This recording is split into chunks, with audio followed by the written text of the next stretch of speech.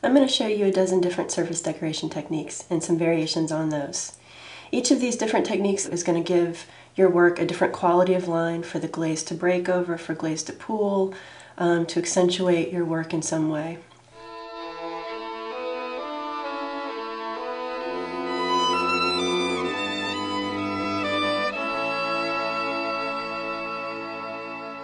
So then I just have my finger on the inside, and I am literally just kind of rocking that stamp over my finger. So that lined up pretty well. There's a small gap there, but it's handmade. I like the negative space that happens between the stamped pattern itself too, and that adds to the softness by again doing it at this stage. In this covered jar I have dots of slip trail, little accents on the corners, kind of larger pattern shapes with flattened slip trailing, and then even an accent on the knob. For me, the consistency that I like to work with is kind of this yogurt consistency.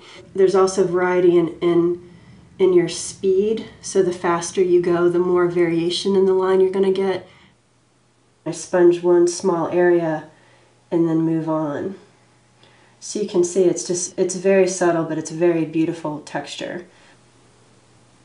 I just think this is such a gorgeous technique. The line is just so crisp and beautiful. The Dairy Queen is simply brushing on the slip in such a way that you're using the thickness itself to create texture and pattern.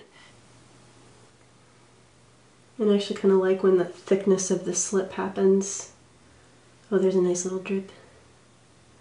This technique reminds me a lot of woodcuts for wood printmaking. Mishima is yet another way to incorporate a really great line into your work.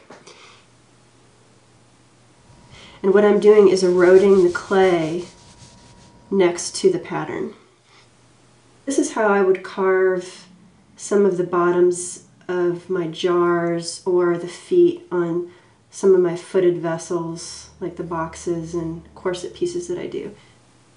Sprigging is a technique for applying shallow relief applique to the sides of your pieces.